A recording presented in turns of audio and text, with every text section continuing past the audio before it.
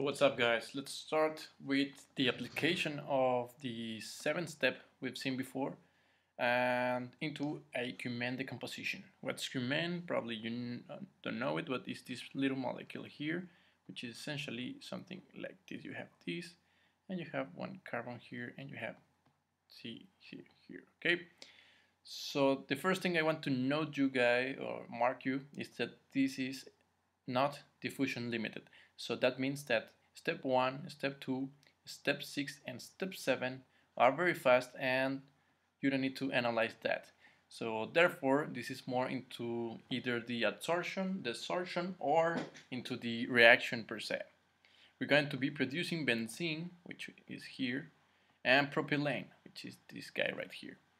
We're going to use a catalyst, actually it's a platinum bed, and we're going to apply the Langmuir mechanism. Why Langmuir? Because this is the case for this reaction.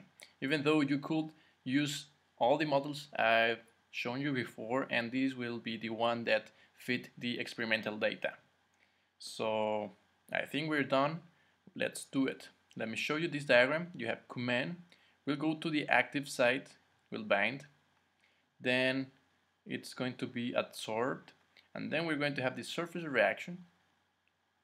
This one stays here, this bond is being break, and then this one guy is free to go. And eventually desorption is going to happen for the benzene. Benzene is going to be free. Perfect. We should know that each step is going to be treated as elementary reaction. You should know that by now. Since it is gas phase, we will use partial pressures in general. And remember, you can always relate partial pressure with concentration with the ideal gas law, which is essentially pressure, concentration, remember, is number of moles per volume, so that's why PV equals nRT. If you pass this volume here, you got this, and what volume? This is molar concentration, moles per volume, actually it's molarity if you want to call it. And yeah, let's do it. First thing first, you have the Cummene plus the active site. You have one rate of reaction to the left and one right reaction to left to right and right to left, -1 of course. This is step number 3, this is step number 4, and this is step number 5. We are going to analyze these because these are the limiting ones. As you can see here, since it is not diffusion limited, then it must be absorption, desorption, or the reaction per se, the limit of the process or the rate of reaction. So let's analyze each one of them. Adsorption of Cummene on the surface, that's the easy one. You have Cummene, you have the active site, which will be, let's say, that here. Then comes Cummene, goes here, and you bind them. And they call this, okay? Then we're going to use this active site to produce B, which is essentially B will be actually two stuff, which will be the product plus the binding site. This binding site will be the benzene, and this product will be the propylene. And then we're going to free benzene. This benzene will go out. Benzene is going to go out, and of course propylene is already flying everywhere. We'll leave the binding site alone, and you will start together. You will start with Cummene, keep doing this, and then this, and then this, and you continue with the cycle.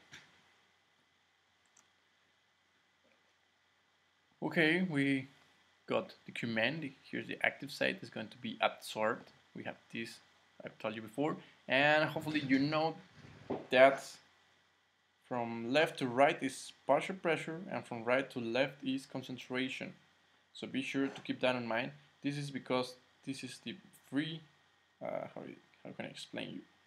We need to account for the free area or free binding sites, and we need to account here for the concentration of those binding sites. This is a function of the binding site, and this is a function of the concentration of Cummene in the gaseous phase. Essentially, you will get this equation right here. Just keep in mind that's the equation. Remember, we are in step number 3, which is essentially you start here, you go to the active site, and in the active site you're going to be adsorbed, okay? Now let's analyze the surface reaction. The rate law for the surface reaction step producing absorbed benzene and propylene is going to be in gas phase.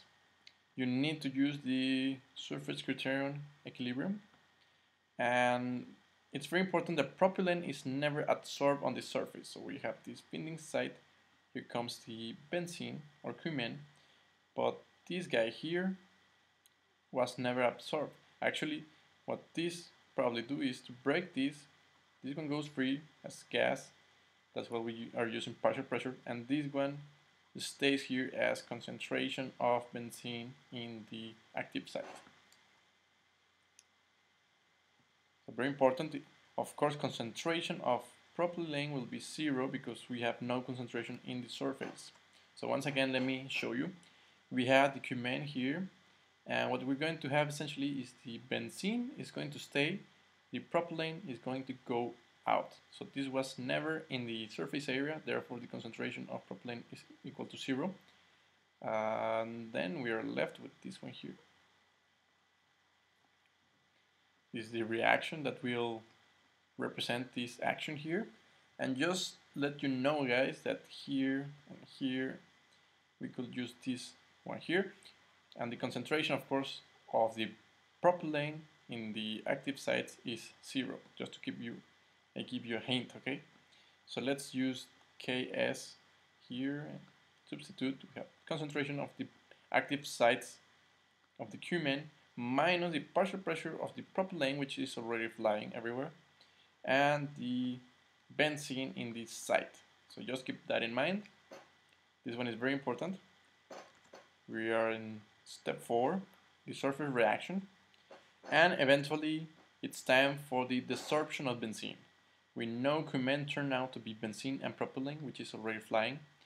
We're going to break that binding or that relationship between benzene and the active site, which is platinum. We're going to be using desorption, which is essentially this here.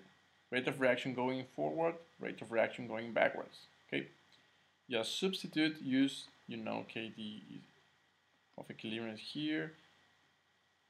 This one is for products, this one is for the reactants, and you got this one here. Visual 8, we are done. We analyze step 3, step 4, and step 5, which are the kinetic or adsorption dependent steps. Now, what would you actually do? Because I know it's very fancy to have these equations, but actually you have these equations and you do not analyze the numbers behind that, or you don't know what's actually each of them. For example, this is pretty much product, this is pretty much reactant. You're not going to get the best of the problem. Probably we're going to be asked what is the limiting rate of reaction step. So either you will need to choose 1, 2, and 3, analyze them, actually input data and get, or maybe graph, or maybe even make suppositions. For example, you can say that the partial pressure of C is extremely low, so you can say it's almost 0.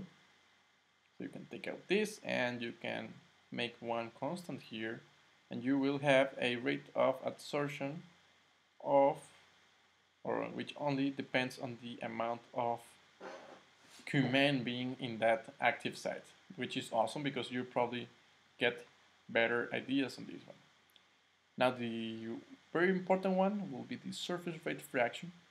You will be able probably to say that, let me analyze, the partial pressure of P were to be too low, you could say this is almost 0, and you get once again a very similar to this, and so on. You can say there are many cases, I'm not going to show you, but you should by now know that, for example, if I have a very low concentration of benzene on the active sites, I could take away this, and this will be negative, or I could make a constant here, new constant, and since the concentration of let's say empty spaces is relatively constant, we could say this is also a constant partial pressure, which is similar to this one of them. Of course, we're using Kp here, and we're using Kc of concentration, the one is of pressure.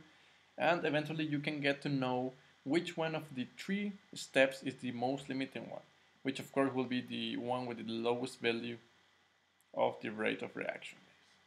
And that's everything. I think this is the last video for the chapter number 10, which was catalysis.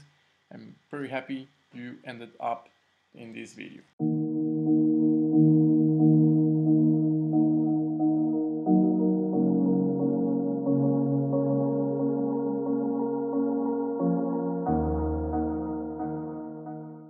What's up guys, it's me, chemical engineering guy. So if you like the video, why not push the like button? It really helps me to know if you're liking the videos or if I should be changing something or I should be adding something, taking out content, whatever. Also, sharing is caring. So if you got any kind of friends, teachers, colleagues or whatever kind of person that might be interested in this type of content, why not share it?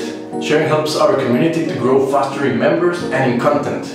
If you want to keep track of my activity, videos, uploads, experiments, playlists, whatever content I'm getting on YouTube, be sure to click the subscribe button. Subscribing to the channel is totally free, guys. My dream is to create an online academy of chemical engineering, where everyone can access it in the world. Imagine a place in which the student, the teacher, and the engineer get the best of each other.